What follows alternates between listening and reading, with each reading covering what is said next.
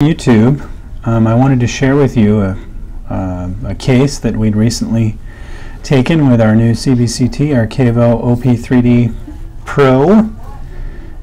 Really pretty amazed at the resolution of this thing and how well it works and how much we could see that we couldn't see before. So let's jump in here, and this is our coronal section, of course. Basically, if you were to, draw a line kind of parallel to the wall and have a patient standing there, it'd come straight down through the center of their body, again parallel to the wall. This gives us an interesting view that most of us dentists have not had much experience in viewing. Does give us a really clear window into the sinuses as well.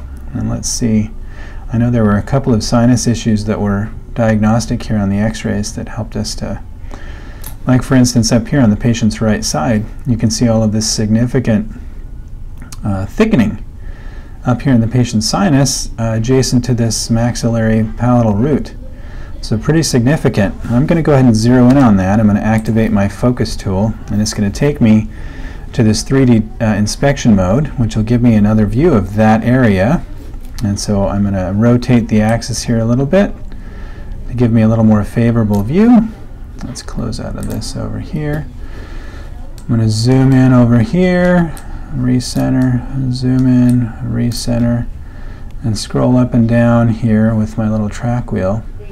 And you can see all of this swelling. Now I'm going to rotate this angle a little bit more on the horizontal plane so I can see a little better angle of that palatal root. I'm going to go back to my perpendicular angle and look again at all that swelling. Now, all the darkness that you see here, this is not carious lesion. This is something that most of us have to learn early on when we're using 3D imaging. These are not cavities necessarily. This is a beam hardening. This is basically the 3D X-ray being blocked by the hardened structures, whether it's a filling or a crown or even some enamel can do it as well. So we don't want to use the 3D X-ray to diagnose carious lesions. We'll leave that to the bite wings in an intraoral inspection. But take a look at this. This is really significant. Not necessarily something we could have seen on an X-ray. Okay, so I'm going to go back over here to the 3D patient, double click to get back to the set where it shows us all of the imaging here. And then I'm going to pull down to the right side, and we're going to look at these mandibular molars, because there's a whole lot of schmutz developing around this area here. So I'm going to activate my focus tool again. We're going to zoom in on this distal buccal area of tooth number 30. I'm going to rotate the horizontal angle so that I can see through it, kind of similar to what you'd see on a periapical x-ray. And you can see as we're focusing up here, as I'm rotating, you can see how that angle is changing. So I'm going to pick an angle that's favorable. And the nice thing about it is I can go back in and I can alter that angle. Okay, now I'm going to zoom in, I'm going to drag down a little bit, and then we're going to just click through each of these little sections and see what we have going on here. Well, already we can see, I'm going to zoom in a little bit more and reposition. We can see some periapical abscess. Let me turn off these lines. We can see some periapical involvement around that mesial buccal root coming forward there. Let's go back deeper into the slice. There's a very good likelihood we've got some bone reaction here, some loss of density there. So as we continue to go to the left, the patient's left, you can see all of this reactive bone tissue here, and then we're starting to see some of this darkness here. Moving forward, you can see the distal root seems infected and the mesial root there. So quite a significant diagnostic ability here, all of that there. Let's see, there was one other area of this, X-ray that I wanted to point out. I think it was on the upper left.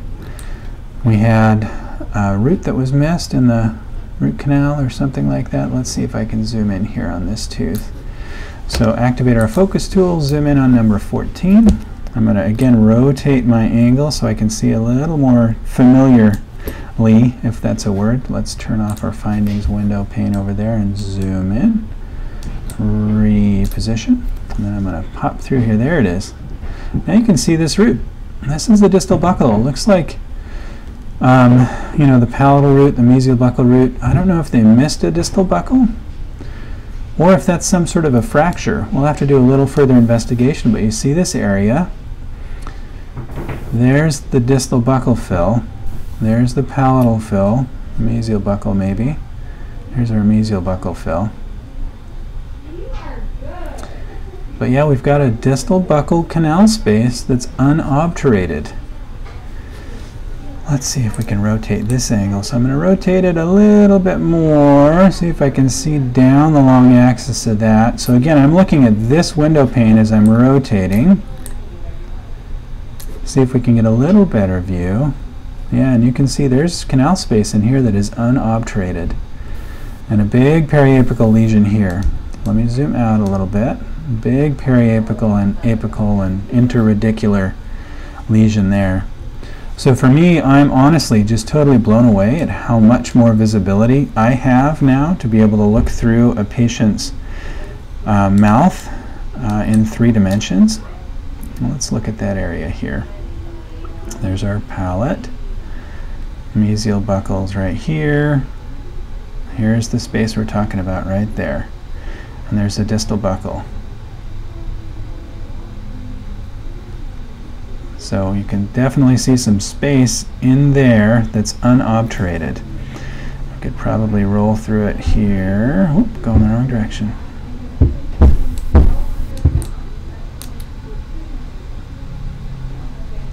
And there's that palatal. Here's the distal buccal. And there's some space in here. It looks like there's some sort of a canal that connects the palatal to the distal buccal root space that's left open. It's hollow. Now it's also possible that's a fracture that we're seeing based on the angle. So it'd be worthwhile taking a high resolution 3D image of that area alone to see if that's actually a fracture. Anyway, so that's just a real basic kind of a quick evaluation of what we can see that I couldn't see on any panoramic or any periapical x-rays. I mean, just being able to pull this up in front of a patient in the operatory and say, do you see all this darkening? Do you see all that widening around the root tip? Look at this. That's infection. That's unfilled canal space. We need to send you to our specialist to have them take a look at your, whoop, wrong button, have them take a look at your root canal and see if it's something that can be salvaged. I mean, these things are really, really amazing to me that I can now see what I couldn't see before to a significant degree. So, looking forward to going through more of these 3D CBCT x-rays. I haven't yet taken a full resolution. This is standard resolution. I haven't yet taken a full resolution CBCT. When we have a justifiable need, you know, a patient with an endo lesion that we can't diagnose or some other issue that we can't figure out, then I'll crank up that diagnostic level with a high resolution image, and we'll maybe do a little video about it. But pretty cool stuff. I mean, honestly, like I mentioned, I'm really blown away. I told Joe Feldstein, one of our corporate support high-level managers, that I'm amazed. I'm really amazed at how long I practiced dentistry without having this 3-dimensional image set to be able to go to. You know, to be able to see in 3 dimensions and to be able to show the patient what's going on here. It's mind-blowing. You know, if the patient still had wisdom teeth, I'd be able to pull this up and say, well, look at the angle of that wisdom tooth. Look at where it is in relation to your nerve.